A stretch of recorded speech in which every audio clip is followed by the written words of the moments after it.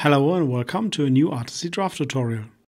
How to set up an Articy Draft multi-user server.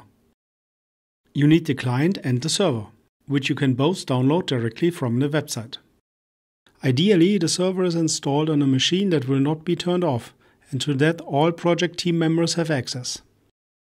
Administration can be done from a workstation. There is no need to install a client on the server PC. After installing the server, you can check if the server is running by opening the Windows Task Manager and switch to the Services tab. There it is, Articy Server. Now we start the client, multi-user version and log in. First is the selection of the server. It's the name of the machine we installed the server software to.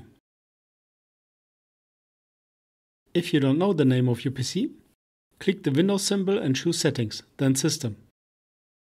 In the About tab, the PC name appears right at the top.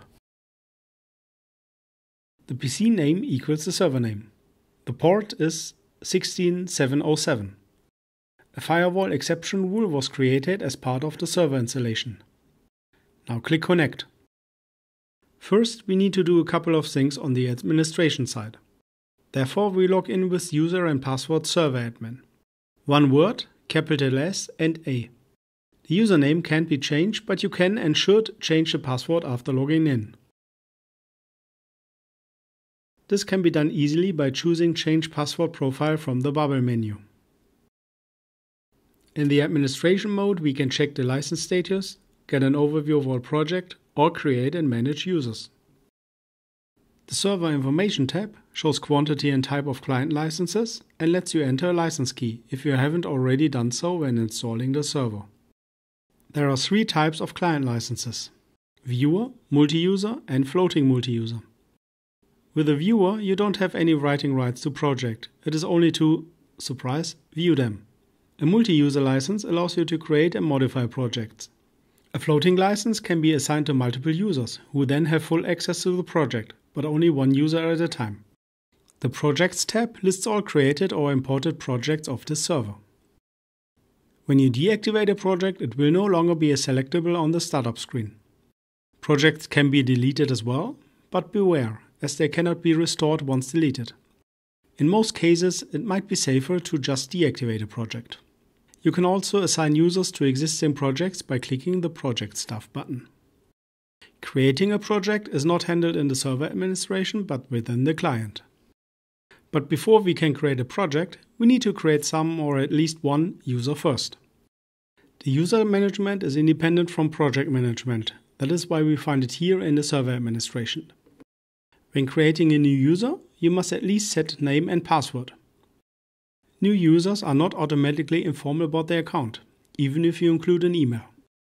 This you need to do manually. Ideally, you provide users with the server name and their login credentials. Here you can also assign a license to a user. Without a license, a user cannot create or open a project.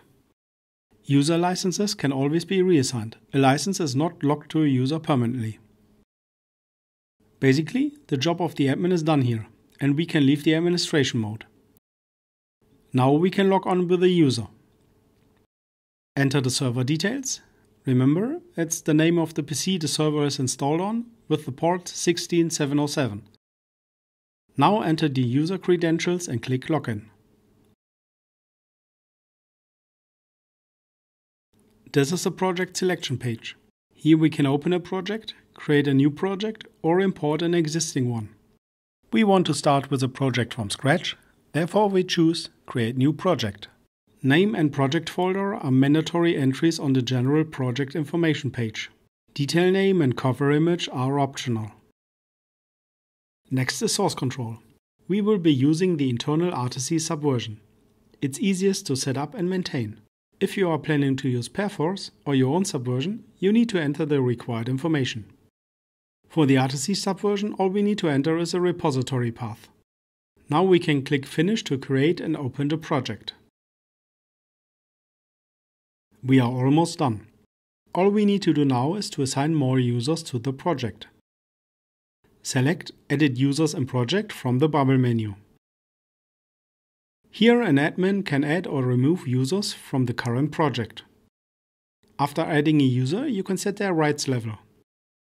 The available levels are guest, team member, and admin. Guests have read-only access to the project. Users with a viewer license can only have guest level for the project. Team members have standard access. They can read and modify project data. Admins have team member rights plus some special project admin rights. They can restructure the project and manage the project staff. The creator of the project automatically gets admin rights. That's basically it. Everyone assigned to the project can now log onto it with the server name and their credentials and start working according to their client license and project rights level.